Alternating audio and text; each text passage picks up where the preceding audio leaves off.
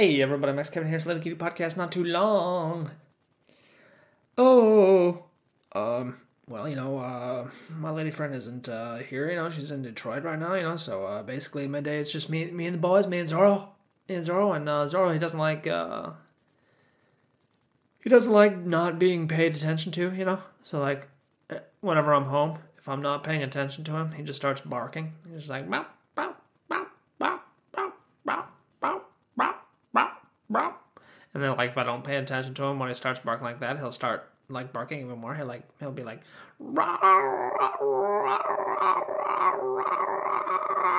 like that. And so basically, I'm just not paying attention to him while he does that. I'm just waiting for him to quiet down.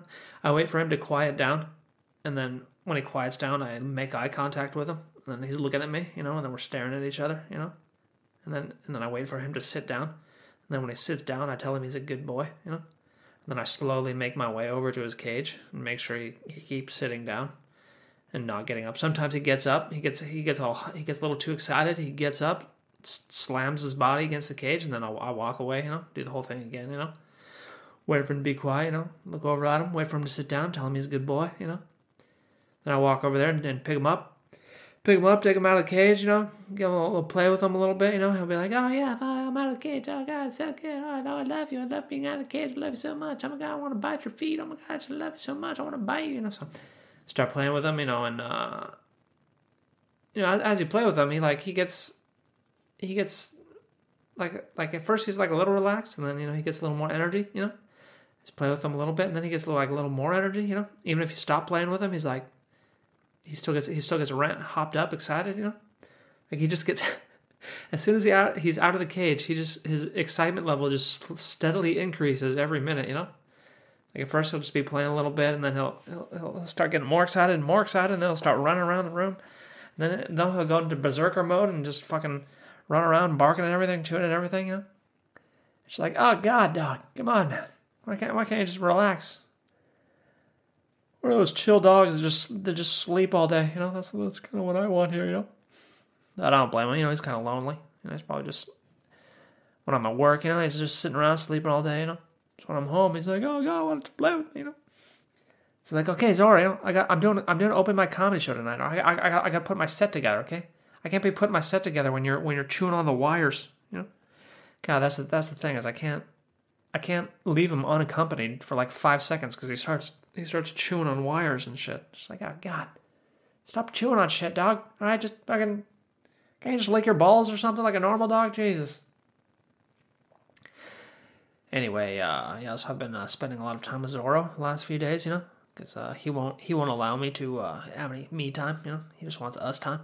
He wants to hang out. He wants to be boys. We're boys, right? Let's be boys together. Anyway, let's talk about the UFC results. Of course, Bilal, I'm definitely Muslim Muhammad, man.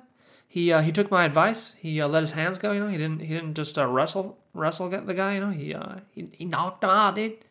Knocked him out, dude. I'm Bilal, definitely Muslim Muhammad. I knocked dudes out with my fists of fury, So, congratulations, Bilal Muhammad. Finally a fan favorite. The fans like him because he's finally started punching dudes, And so we'll see. He of course wants a title shot, but of course Alexander Volkanovski looks like he's going to get the next title shot. So there's a couple guys at 155 that are getting snubbed. Like maybe Bilal Muhammad and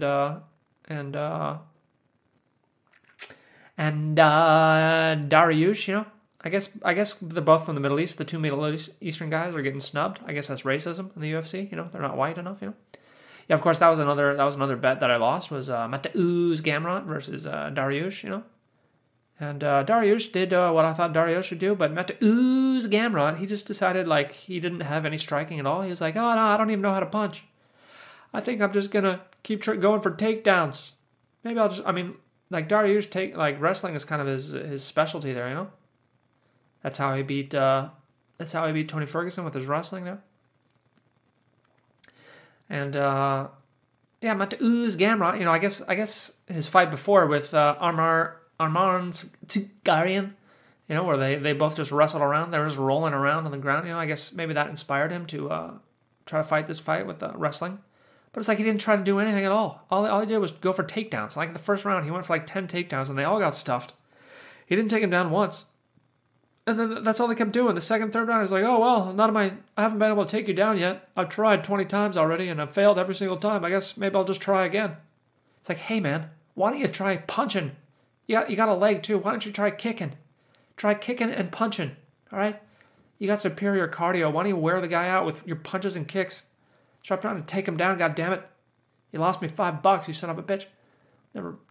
I'm never betting on Polish people again. Anyway, congratulations to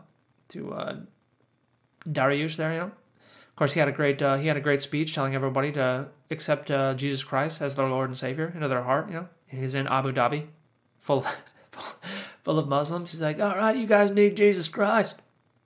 That's what you need. I guess Muslims do believe in Jesus, right? But they don't really care about him that much. Like, they believe he existed or whatever, but I don't know. Or he wasn't the Messiah. He was, but he was like God liked him, but I don't know exactly. I've never read the Quran, to be honest. Yeah. Anyway, that was kind of annoying to watch that fight. Watching Mata ooze Gamrot, It's called mixed martial arts, dude. It's not called wrestling. Okay, use your goddamn kicks and punches. You owe me $5. Next fight, of course, we had Peter Pan Yan versus Sean. I got a snow cone on my head, O'Malley, and of course this was very controversial. This is actually a very surprising fight. I thought O'Malley did a lot better than I thought he would. I was surprised by his wrestling. He actually tried to do a takedown there, and he kind of defended. He defended. I mean, he did get taken down 6 times, but he defended a few takedowns. His wrestling was a lot better than I thought it would be. Surprised by that. And yeah, man, it was competitive, man. It was a good fight. Of course, it was a very controversial decision. Okay, O'Malley won, and basically no one thought he won. Even O'Malley thought he lost. Like at the end of the fight, when they're interviewing him, he's like, "Oh yeah, I don't know. Might have to watch that one back there. I'm not so sure there." I mean, he clearly looked defeated. He looked defeated, because he knew he lost, basically, And yeah, I guess most people are saying like the first and third round were close. Everybody knows Yan won the second round, but first and third round were close. But I went back and watched it again, and the first round there, O'Malley landed more strikes, but they were just like little cutie jabs, And he landed one right hand that was like what I would call a damaging strike, which was a big strike. But Peter Pan Piotr Yan, he landed a hard leg kick that buckled his leg. He took him down. He controlled the fight in that first round. I mean, it should definitely be. There's no way Sean O'Malley could win that first round. I mean, the judges are fucking terrible, man. I don't see how it. I don't see. I mean, Yan had more. He controlled the whole pace of the fight of that round. He took him down. He landed some good shots. I mean, they both landed, but Then of course the third round there, I mean, I thought O'Malley won that round, but if you're giving that first round to O'Malley, then you could just as easily give that third round to Yan.